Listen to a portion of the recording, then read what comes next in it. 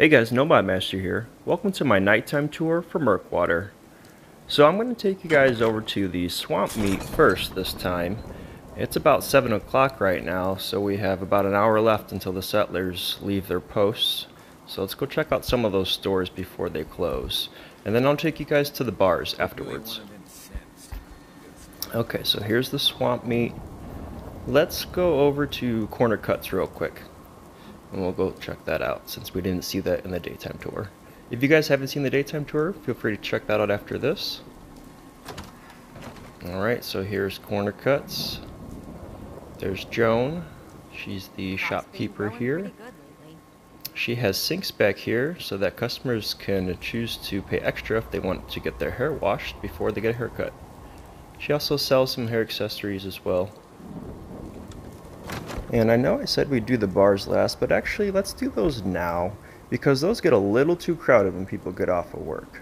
So let's go to Quantum Bar first. So the Quantum Cocktail Lounge is a very small lounge, but they have some board games and stuff that the settlers can play. They can also buy some pastries and donuts from the electronic. So this one, in a sense, is a little bit higher quality than the pub next door, and they have the Nuka Quantum soda machine in the middle there, which draws in a lot of people. And then this is the Quagmire. So this is the pub that was here before Quantum Bar came, and there's the bartender there. So as you can see, it's a lot bigger than the Quantum Bar. So let's go to the butcher shop next. So the butcher shop is a very important place on Purge Day, because after they kill all of the Mirelurks, they then have to take them apart and separate all their meats and eggs and everything, and then it is sold right here in this room. So this is a shop that's open year-round. Most of the time you'll find Mirelurk meat, but every so often you might be able to find something different. Let's go over to clothing essentials before they close. Alright, here we are. The shopkeeper here, his name is Denise. She displays her clothes on the shelves on the wall there. A lot of the inventory in these shops are pretty small because Murkwater's a small town and they don't need tons of stuff like you'll see in some of my bigger settlements or city settlements. So let's go over here. This is one of the defense post areas for Purge Day, or if there's any other kind of threat going on. This is what it looks like at night. This is one of the scarier ones because it's so dark. Don't know what's gonna pop out of those bushes. And then here's the farm area. So the farm is separated by that bridge. It's kind of like on an island because of the way the walls are built around it. So that's the only way in and out. Alright, so coming up here is the Moonlight Walk. This is definitely best experienced at night. So the Moonlight Walk is built by the settlers. It leads you directly to the entrance of the swamp meet. Here's another defensive post area. And next, let's check out medical supplies. So medical supplies is run by Ruth and Linda. So Ruth is Linda's daughter, and this is Ruth over here. She sells a lot of different chems, and then she also sells glow leaf. And there's Linda's area over here. It's the surgical area. So this is where all the settlers in Murkwater are getting their glow leaf from. And then next, let's check out one of these homes. This is one of the nicer homes, just because it's located in a safer part of the settlement and it's right across the way from medical supplies. But still, though it is a nicer home, it's not very nice compared to some of the wealthier settlements of the Commonwealth. Next, let's go check out a home that has a back porch attached to it, so then we can kind of get a feel for what it's like at night if you were to get attacked. So I think, yeah, this one has a back porch on it. Alright, here we are. So it looks like they're in the middle of making dinner, and then here's the back porch area.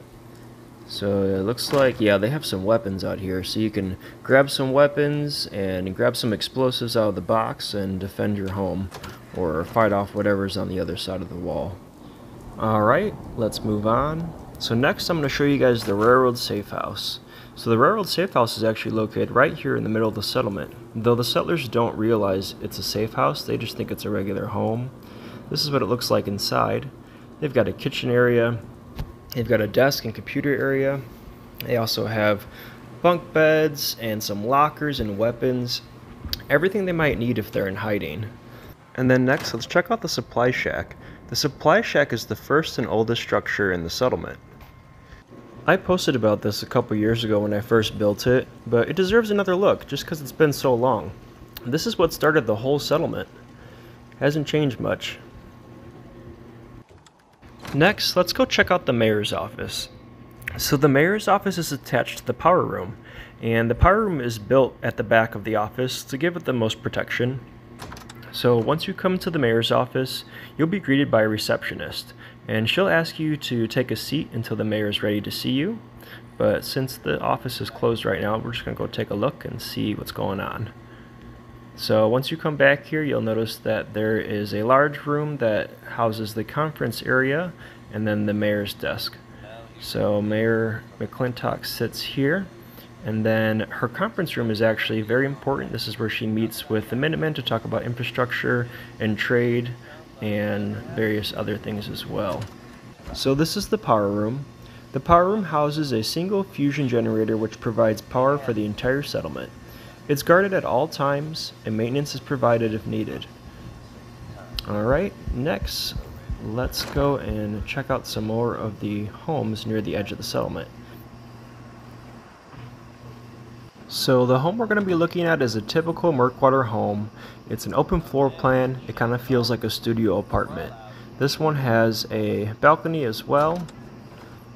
And here we are. So this one has a small kitchen attached to a bedroom area. It looks like they're able to fit a table in there as well. This is their patio area, which they defend on Purge Day. There's some of their weapons and ammo. And then you'll notice that a lot of the settlers like to mount the creatures that they kill as their prizes. Next, let's go check out the McClintock house. So this is where the mayor lives. She grew up in this house, though it was destroyed at one point and rebuilt. This is what the new home looks like. It's much better. It has running water, a full kitchen, and there's a front and a back porch. It's the only home in the settlement that has both a front and back porch. So this is where she defends her home on Purge Day. She has a huge hill in her backyard there, so that can make defending her house very difficult on Purge Day because of the close combat factor. By the way, if anybody is interested in the story for this settlement, you can click on the link in the description below. That pretty much concludes my video for today, but before I go, I'm going to pull out my mods list and have you guys take a look.